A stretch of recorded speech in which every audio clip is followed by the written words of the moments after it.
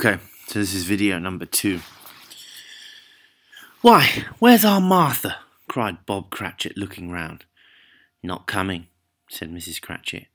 "Not coming?" said Bob, with a sudden declension in his high spirits, a kind of reduction in his happiness.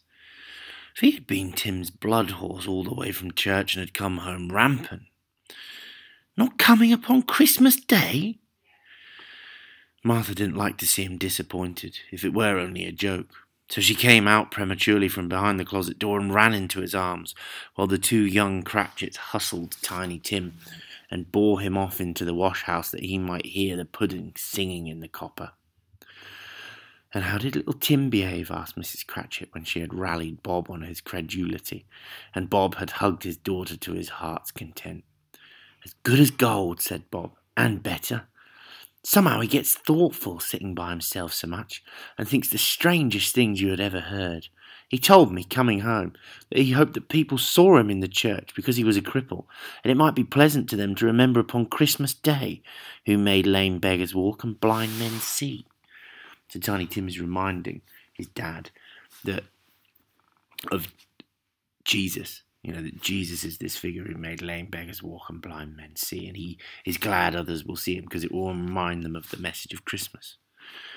Bob's voice was tremulous. Remember, it's shaking because he's struggling to not cry when he told them this, and trembled more when he said that Tiny Tim was growing strong and hearty. His active little crutch was heard upon the floor, and back came Tiny Tim before another word was spoken, escorted by his brother and sister to his stool before the fire. And while Bob, turning up his cuffs, as if, poor fellow, they were capable of being made more shabby, compounded some hot mixture in a jug with gin and lemons, and stirred it round and round, and put it on the hob to simmer, Master Peter and the 2 ubiquitous young Cratchits — this means they're everywhere, ubiquitous things are all over the place — ubiquitous young Cratchits went to fetch the goose, with which they soon returned in high procession.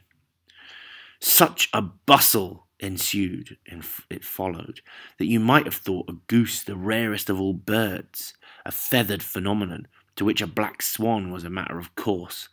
And in truth it was something very like that in that house. It's the rarest, most expensive bird of all. But it's not, it's cheap at this time.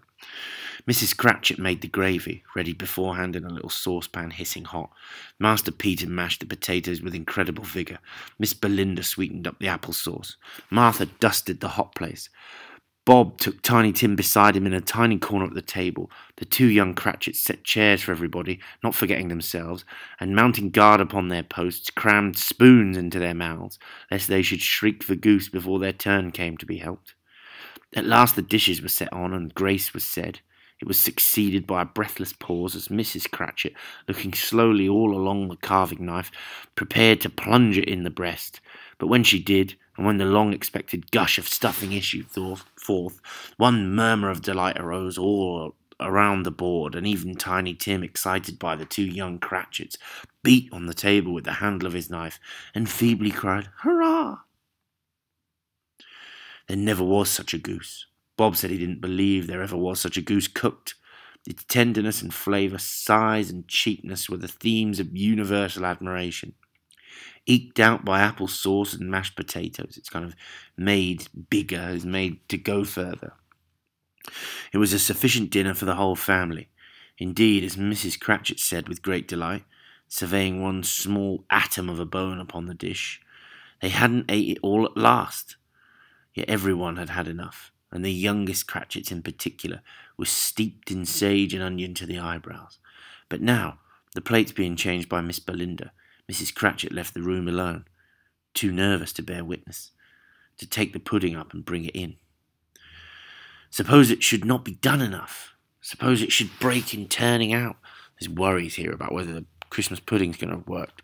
Suppose somebody should have got over the wall of the back garden and stolen it while they were merry with the goose. A supposition at which the 2 young Cratchits became livid. All sorts of horrors were supposed. Hallo, a great deal of steam. The pudding was out of the copper. A smell like a washing day. That was the cloth. A smell like an eating house and a pastry cook's next door to each other, with a laundress's next door to that. That was the pudding. In half a minute, Mrs. Cratchit entered, flushed but smiling proudly with the pudding, like a speckled cannonball, so hard and firm, blazing in half and half a quartern of ignited brandy, and bedight with Christmas holly stuck into the top. Oh, a wonderful pudding! Bob Cratchit said, and calmly too, that he regarded it as the greatest success achieved by Mrs. Cratchit since their marriage. Mrs. Cratchit said that now the weight was off her mind. She would confess she had had her doubts about the quantity of flour. Everybody had something to say about it, but nobody said or thought it was at all a small pudding for a large family. It would have been a flat heresy to do so, something almost like a violation of something sacred. Any Cratchit would have blushed to hint at such a thing. And it's worth stressing that Christmas pudding is obviously not something we have in Italy here, but it's a kind of traditional thing that we eat in England. A kind of ugly, horrible-looking thing with lots of raisins and like candida in it, like candied fruit. But it's such a big deal for the Cratchits because it's cooked in the kind of communal ovens. And they're not sure whether it's going to have even worked because often you leave it for a long time. So it's a bit of a miracle that they've managed to pull it off.